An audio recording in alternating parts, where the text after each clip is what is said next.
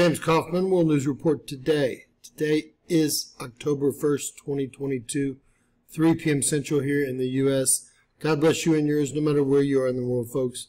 Please subscribe, give us a thumbs up, ring that bell for critical future updates. It appears that we just had an M-5.86 solar flare with associated coronal mass ejection directly Earth-facing pop off. Talking about seconds ago, it's still not even over yet. NASA, of course, has not assigned which sunspot it came from, but we're on it. Please notice that this happened at 20 UTC time, okay?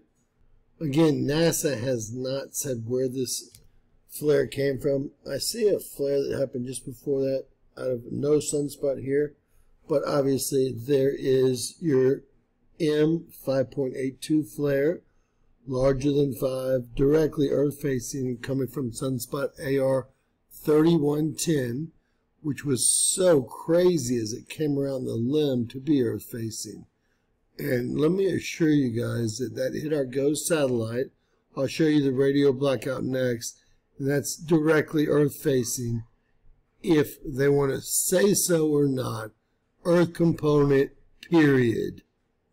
I'm also starting to think they're giving us fake information, at least on LASCO C3, as Venus still hasn't moved and transited the back of our sun, i.e. there was never a planetary lineup.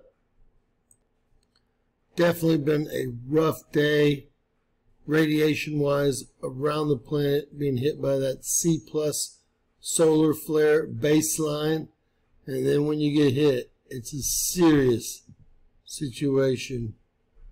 That was the first little thing that I showed y'all go off, and here is that 5. Wow.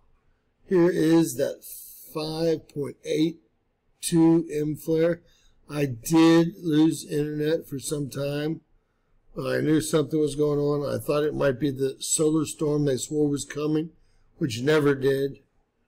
But it was a M flare directly Earth-facing, if all three of these models are correct, and if they're giving us real information. God bless you and yours, folks. Share, subscribe, and always remember, anything's possible in Bizarro World.